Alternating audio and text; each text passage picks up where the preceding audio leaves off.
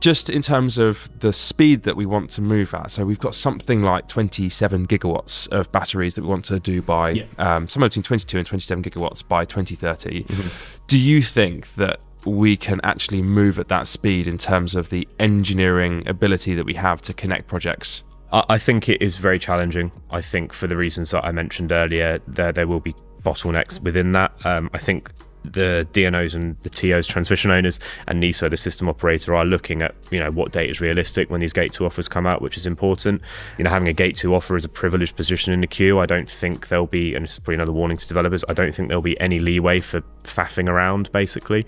The ENA have brought new milestones in, which are challenging. I think 2 months to get planning has always been maybe not fit for purpose. There is some flexibility in that, but you'll be held to account and you'll be made to move. If not, you're gone because someone else wants that place in the queue.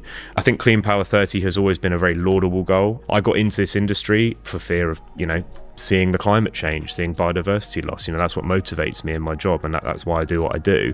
And I think we've kicked the can down the road for far too long. We've known about global warming since the 80s. It's always been, we'll deal with it in 10, 15 years. We'll keep using gas for another 10 or 15 years, and that narrative is perpetuated. I think having a hard target to focus the mind has been so important, and I would really warn against backtracking on that. But if it means that we slip into 2022, 2033, 2034, that's fine. But at least it's not pushing out to 2040, which causes more people to drag their feet. Yes, yeah. I think actually when all's said and done and someone reflects on it in the 2030s, they might look back at CP 2030 and they will think that actually that the aggression of the goal was very useful for holding sort of industry's feet to the fire and just working out how fast we can move, noting that a lot of these things are very slow.